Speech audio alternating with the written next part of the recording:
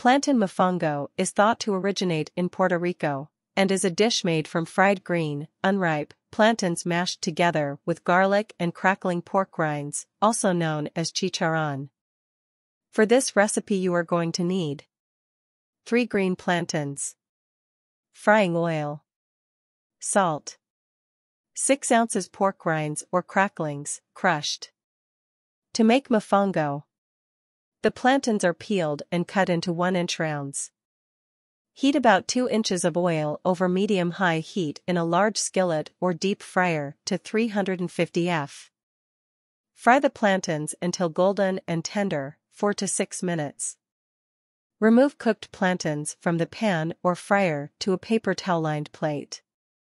Put the garlic paste in a large bowl or mortar and add the fried plantains in batches if necessary.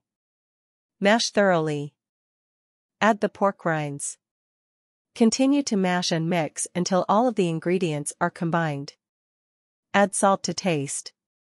Shape the mofongo into a half-dome shape using a small condiment bowl as a mold. Push a portion of mofongo down to the bottom of the bowl.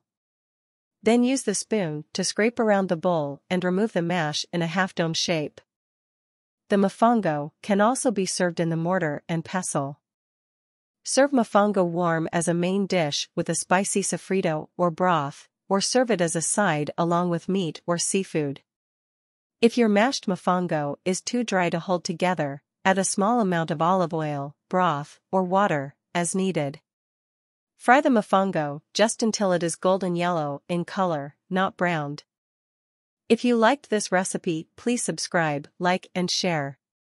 Thank you for watching.